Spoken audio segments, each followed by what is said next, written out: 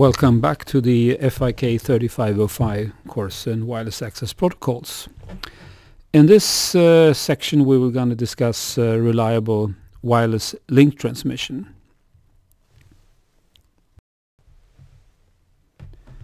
This is a typical block diagram for a link protocol for transmission of packets in a wireless channel. On the left-hand side we have a data source that generates messages that are stored in the buffer memory of the transmitter, and when a message is going to be transmitted it's encoded. We add checksum bits and the complete packet is then transmitted over the wireless channel, reaching the decoder at the receiver side. The decoder at the receiver side checks the checksum bits and determines whether the message was correctly received or not. If it's correctly received, a acknowledgement message is sent back to the receiver over the wireless channel.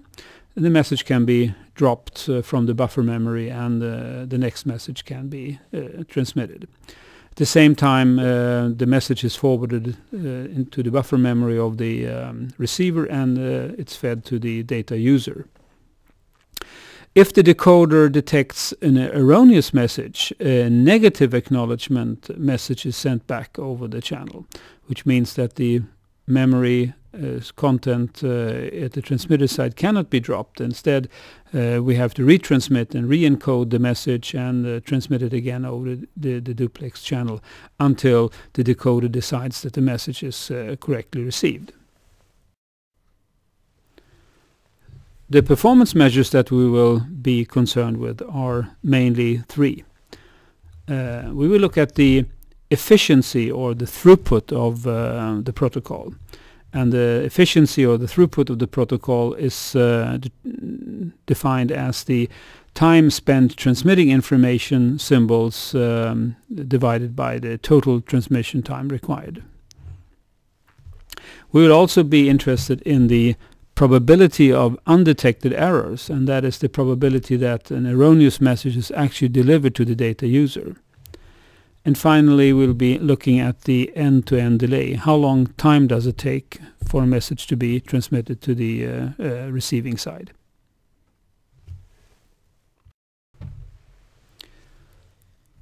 Let's first look at the error control strategies, how to design these checksums that allows us to detect errors. To be able to detect errors, we will use a concept from communication theory called block codes. Let's assume that we have messages consisting out of K symbols, K information symbols. And in a block code, what we do is that we compute by means of some algebraic computation. We compute a number of check symbols. Let's assume that these are n minus k, and together with the k information symbols we get the total length of a transmitted message of n symbols. Such a block code has two types of performance measures associated with it. First is the efficiency of the code, and that is the can be measured as the code rate or the relative code rate, and that is the number of information systems divided by the information symbols divided by the total number of symbols. A code rate equal to 1 means that there will be only information symbols, and as we add more and more check symbols the code rate gets less than 1. It's a measure of how much time we spend on information symbols compared to the total number of symbols that are transmitted in over the channel. So of course we want a code rate that is close to 1 to not lose efficiency. The other performance measure has to do with the error detecting capability of the code, and that is the minimum distance. And if we have two different messages, the smallest amount of symbols these messages will differ is the minimum distance. And how this is can be used to detect errors we will describe with the following example.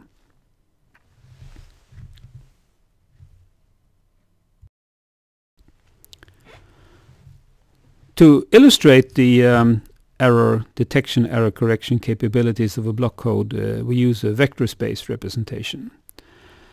Assume that we describe all combinations of messages and symbols in a word of length n in a vector representation, so that each symbol represents one coordinate in one dimension in this space.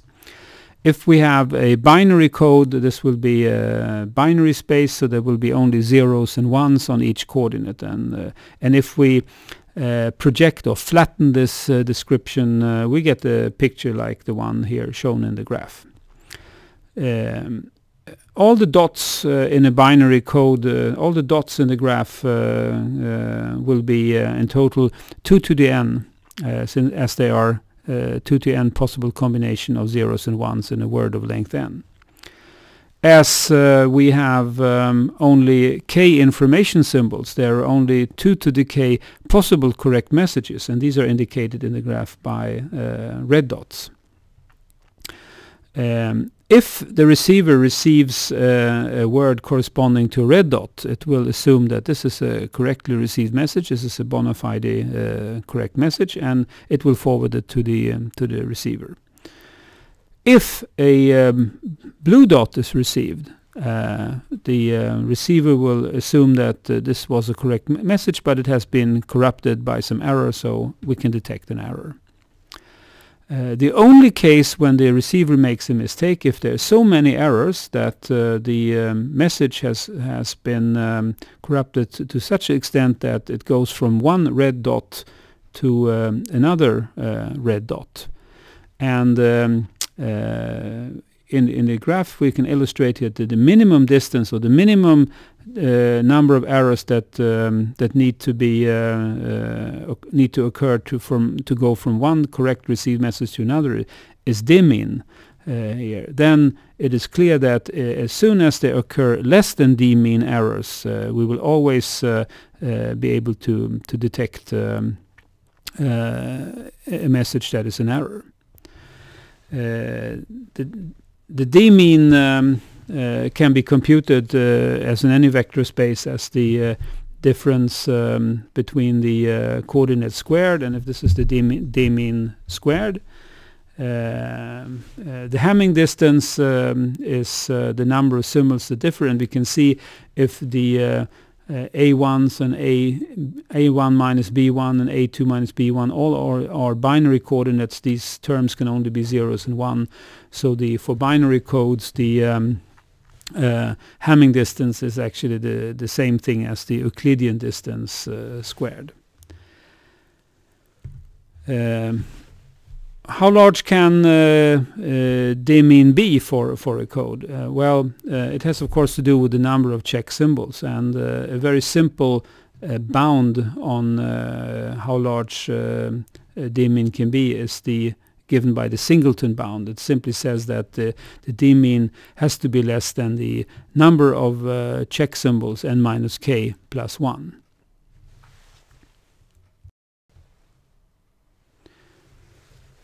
So to take a simple example here, let's assume that we have a code with n equal to 7, and the number of information symbols is 4. And your task is to determine what is the maximum number of errors that such a code can be guaranteed to detect in every transmitted message. So please pause the recording at this point to figure out the correct answer.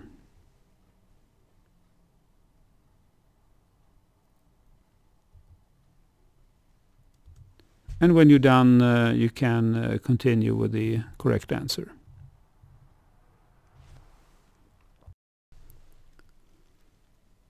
So here is the answer. According to the singleton bound, with n equal to 7 and k equal to 4, the maximum Hamming distance will be 4. And this means that if there are 4 or more errors occurring, we cannot be sure that an error pattern of that size will not give us another correct code word. So the answer is that such a code can guarantee at most the detection of 3 errors. And of course this is an upper bound, so we may not even be sure that there exists code that actually can do this. But at most 3 errors is what we can guarantee from such a code. Determining the undetected error probability is not quite straightforward. The undetected error probability, that is the probability that a erroneous message is declared as correct by the receiver. Of course, we know that as long as the number of errors is less than nu, or d-1, we are guaranteed to detect errors in the message. What we cannot say, however, is what happens if the number of errors is large, much larger than nu.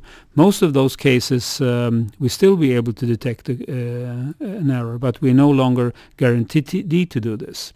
So this leads us to this upper bound, that the probability of undetected error has to be less than 1 minus the probability that we have less than or equal to nu errors in our message. P is the probability of a single error in the channel, and the probability follows from the binomial distribution. This is simply the probability that there will be I errors in out of n different symbols. And so the summation is simply summing over all the events of having 0 up to mu errors.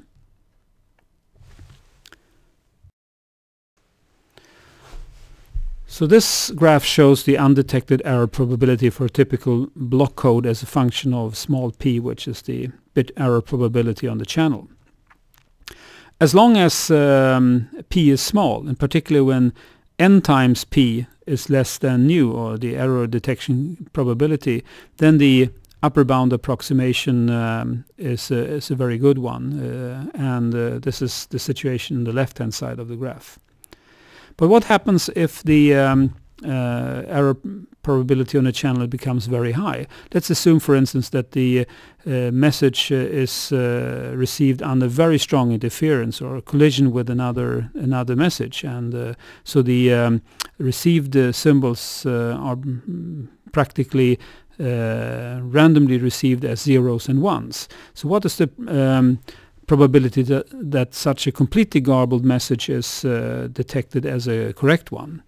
Well, all the n minus k check symbols have to be exactly the right ones, and the probability that a random sequence of zeros and ones is exactly the right pattern is 2 to the minus n minus k, or 2 to the minus the number of check symbols.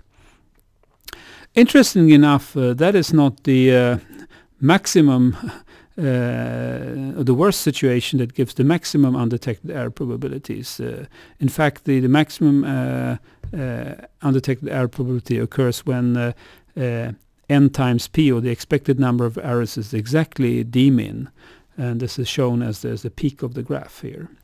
But the difference is not so big, and in most cases the sort of upper bound for the undetected error probability is derived by this reception of random messages as indicated in the formula below the graph. So we apply this knowledge in a simple quiz. We have a link protocol, and we use binary transmission of messages, and we want to guarantee that the maximal undetected error probability is less than 10 to the minus 5. And the question is, how many check symbols are needed if we use our upper bound on the error probability? So please pause the recording at this point and then figure out the correct answer.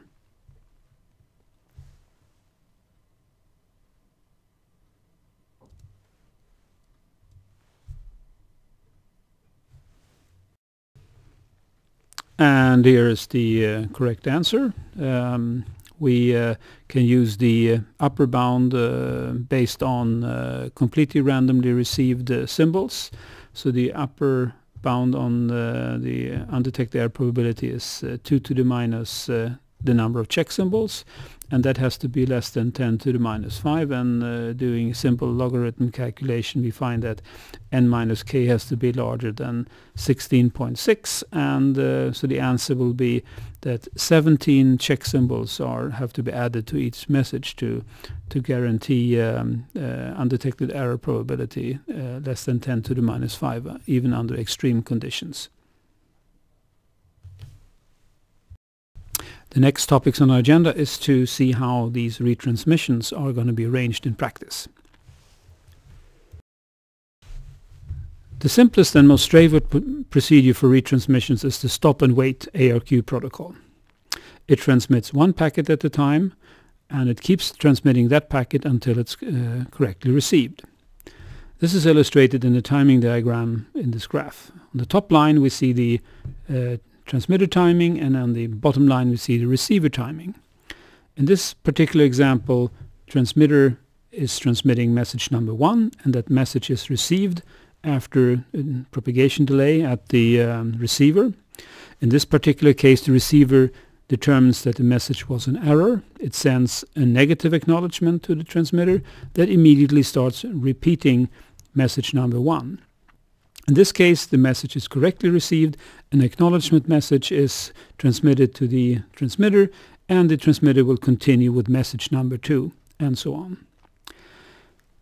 Analyzing the performance of this protocol, we first determine the expected time of transmitting a packet. And this consists of two components. First, we calculate the transmission time of a packet, or the transmission cycle of a packet. We see that n divided by RC, that's the number of bits divided by the data rate, and that's the time for the actual packet transmission. And TV is the round trip time or idle time, the time we have to wait until we receive the acknowledgement. And this is multiplied by the expected number of retransmissions. And the expected number of retransmissions, that is determined by the acceptance probability. And the packet is accepted as correct, either if it's correct or if we cannot detect an error. So it's the probability of a correct reception plus the probability of an undetected error. As the probability of an undetected error is very small, we can approximate PA equal to PC. And this gives us the expected time it takes to get a message correctly received at the receiver. We can now compute the efficiency, and efficiency is the time spent for transmitting information bits, and that is, since we have k information bits, that's k divided by RC. And we divide by the expected time for transmitting of a packet, which is here in the denominator. And so we get this final results. And we can simplify it to get on this form. We can see that k divided by n we recognize as the code rate of the error detecting code. Although the stop and wait protocol is easy to implement and simple, it has a main drawback, and that is of course that the idle time, the round trip time, is not utilized.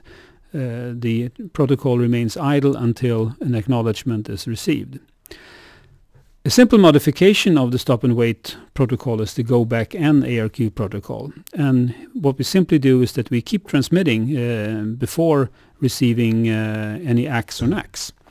For instance, in this example, the transmitter starts transmitting message 1, 2, 3, 4, 5, 6, 7, 8, and by the time it has received a negative acknowledgement regarding message number 3, it simply backs up in its buffer memory and starts transmitting messages starting with message number 3 and then keeps transmitting 5, 6, 7, 8.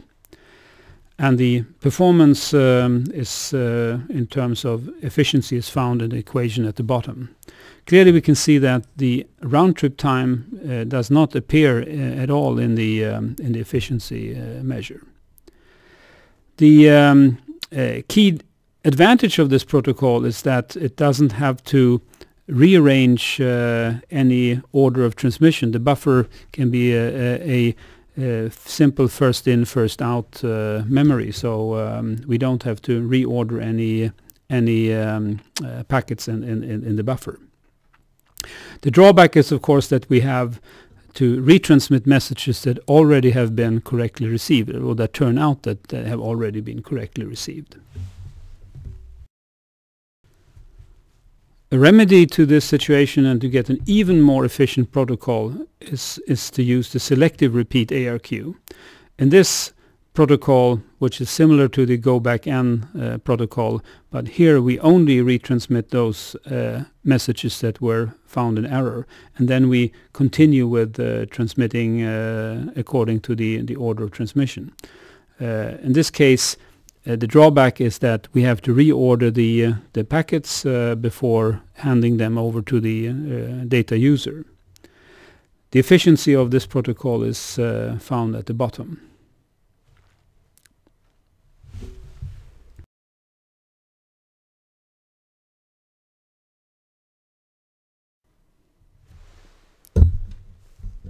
So here are the correct answers. The stop and wait protocol transmits one packet at a time. That is true. In the selective repeat protocol, the order of packets is not maintained. The selective repeat protocol has a throughput that is independent of the round trip delay. That is also true. And the go back N protocol maintains the order of packets, but may require that already some correctly received packets have to be retransmitted, and that is also true.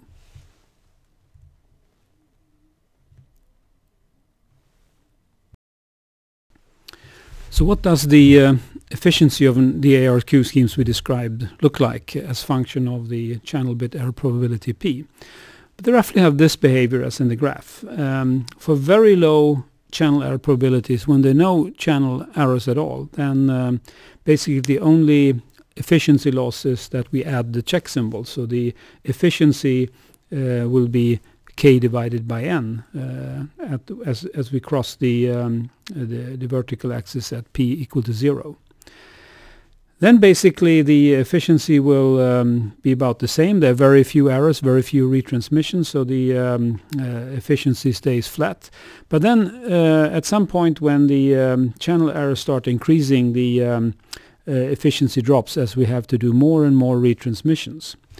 And the knee point for all of these ARQ schemes lie around the point where n times p is equal to 1. N times p is the expected number of channel errors in a message, and when there are typically more than one error in a message, then we have to do retransmissions, and eventually we have to do excessive retransmissions that the probability of finding no errors in the message goes to 0, and also the efficiency then goes to 0. So an interesting question is to do what to do when we end up in this bad regime when NP is larger than 1.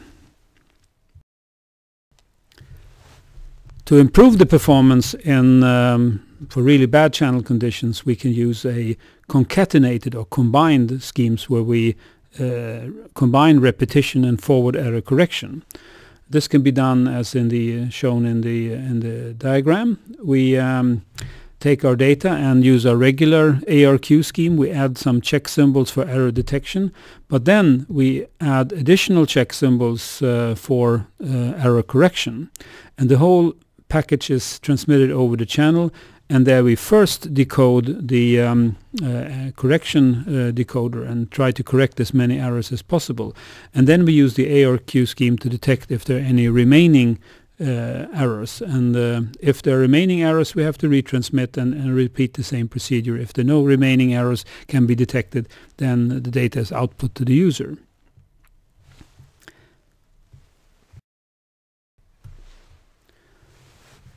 So here we show the performance of a concatenated scheme as compared to the error detection only scheme. For very low channel bit error probabilities, as there are no errors, the only thing happens is that we sacrifice some of the efficiency since we add more checksum bits, but there are no errors to correct. But on the other hand, if the channel bit error probability gets high, the knee point of the efficiency curve moves to the right. So instead of occurring at NP equal to 1, the typical number of errors in the message is 1, it can move to, say, NP equal to 5 if the code is able to correct, the inner code is able to correct 5 errors. A main drawback with the straightforward concatenated schemes is that we do not know the channel conditions. We do not know how many bit errors will occur. And in particular, when the channel conditions are good and there are few errors, we waste a lot of redundancy in providing error correction when there are no errors to correct.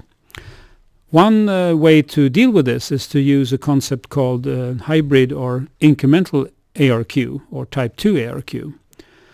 The idea here is that we take our information message I and we compute as usually a checksum. Here we call it C1, and that we transmit. If the receiver is now able to decode the message as correct, we're done. If an error is detected, we at the transmitter side compute another checksum, C2, and transmit only that. We do not retransmit the whole message with the additional checksum, but only the checksum C2. And if the receiver now has access to I, C1 and C2 and still cannot decode correctly, we compute a third checksum, C3, which is transmitted over the channel. So the idea here is that instead of retransmitting the whole message, we only transmit the black items, I, C1, C2 and C3, which of course requires a lot fewer bits to be transmitted. And we keep on adding checksum until the sufficient number of checksum bits have been received to decode the message. And how many checksum bits are needed depends, of course, on the number of errors that will occur.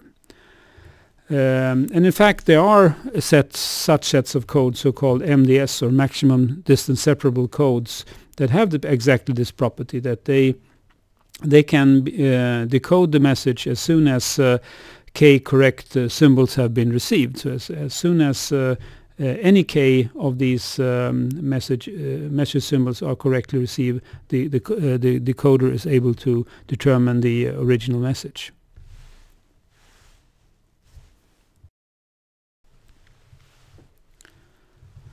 Finally, we have a look at what happens if the channel conditions are varying, and this is a typical situation that occurs in mobile communications.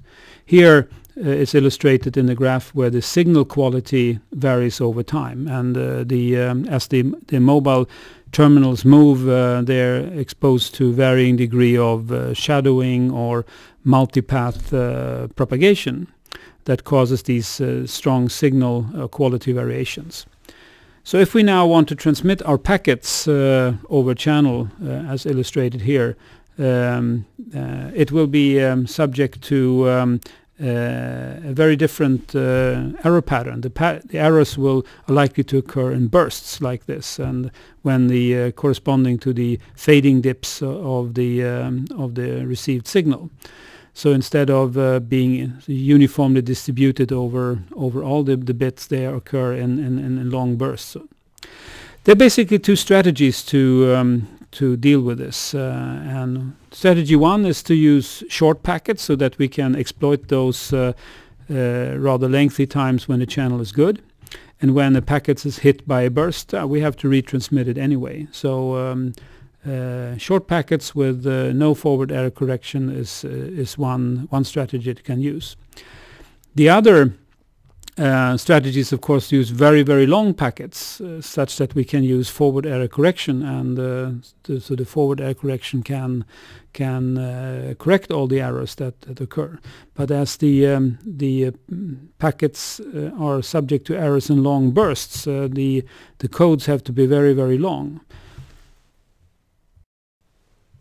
One technique to achieve very long codes without increasing the complexity is to use interleaving. And this can be explained in the following way. Let's assume that we have L encoded messages, and we put them in a matrix like this, row by row. So message 1 corresponds to the bits in the first row, and message 2 corresponds to the message in the second row, and so on. And we repeat this for L messages. And then, instead of transmitting them message by message, we now empty this matrix on the vertical. So we transmit columns instead.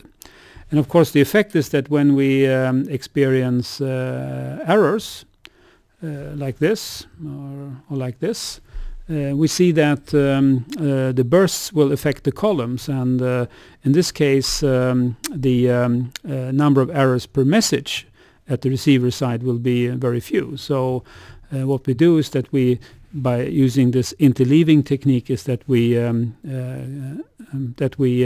take a bursty error and convert this to a more uniformly distributed error pattern, and this more uniformly distributed error pattern with a few errors per message can then be dealt with error correcting codes.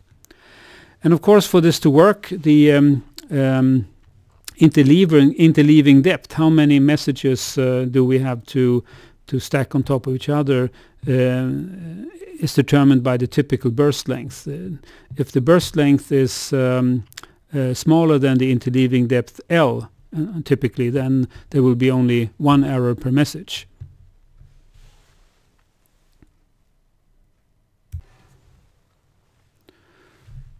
So let's apply this in the following quiz. We have a code that can correct one error in every code word, and we are transmitting data at 900 megahertz from a mobile terminal that moves at about 70 kilometers per hour and uses a data rate of 10 kilobits per second. And your task is to estimate what is the minimum interleaving depth that is required to give the coding scheme a chance to work properly. As usually, pause the recording and figure out the correct answer.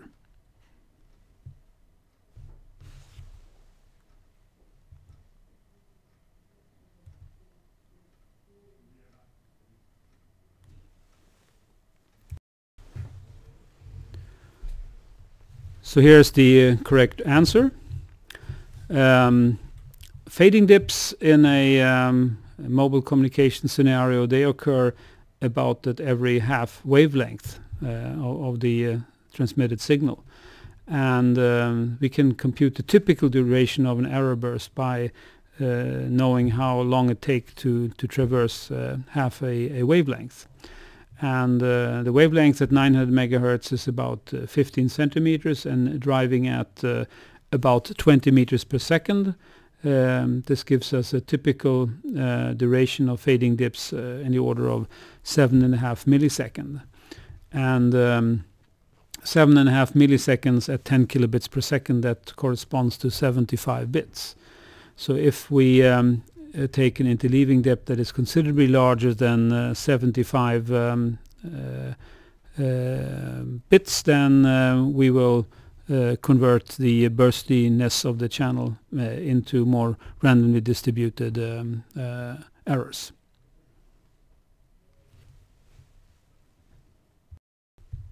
Summarizing, we have studied link protocols for wireless channels, and we have identified three important performance measures: the throughput efficiency, that was the time spent on useful transmissions or payload transmissions divided by the total transmission time.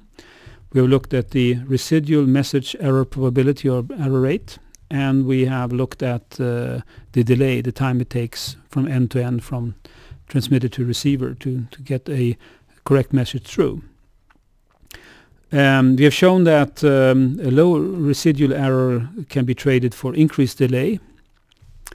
We've seen that we can do mixtures of ARQ and FEC, in particular in channels with very high error rates, where traditional ARQ becomes inefficient. Unfortunately, the performance depends on the actual channel conditions or the channel error rate, and we have seen that incremental redundancy or hybrid ARQ HARC can provide this adaptation in a very efficient way. In fading channels, we've seen that the proper adaptation of the packet size to the fading structure can also provide large benefits.